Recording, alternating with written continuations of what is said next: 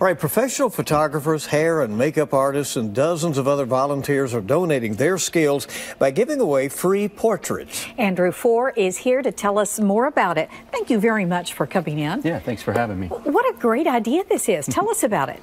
Yeah, basically we just we find people that could benefit from a free makeover and professional portrait, and we offer that service to them. We bring them in, we get them checked in. There's a guest escort that takes them around from station to station, and we make them feel like they have the value that they do. A little pampered. Exactly. That's great. We roll out the red carpet for them, and then once they're all prettied up and everything, then we bring them on set. We've got 4 complete photo stations with professional photographers, and then take their picture, and then we print it for them.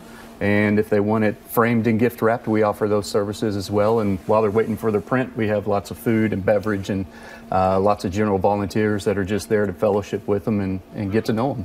And we're looking at some portraits here that have been taken, and we were looking at some of them being made ready for those. This has to be a fun day in lots of ways. Yeah, it is. It's in the 9 year. This will be year number 9. It's quickly become one of the favorite days of the year. And it's just amazing to see how people can come in, and maybe they have a guard.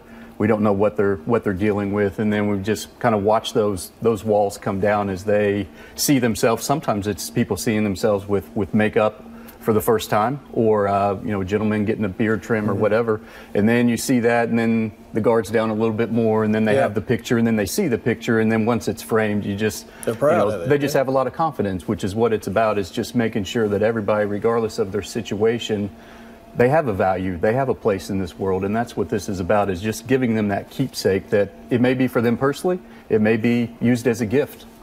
I love that. And here's the information out at Southland Christian Church on Richmond Road, December 7th, 9 until 4:30. helpportraitlexington.org. Do you still need volunteers? Because you said it takes a lot of people to do this. Yeah, it takes about 200 volunteers. We are still in need of volunteers, especially general volunteers that can work particularly in the afternoon, just because that tends to be the busiest time. But we can use all the help we can get. Do you have to sign up for it ahead, or do you just show up and get ready for it? As far as receiving the picture, you just show up and we get you checked in. If you want to volunteer, you can contact us and we'll get you plugged in. Sounds like a great program. Appreciate you coming in to tell us about it. Yeah, thank you for having me. Thank you. And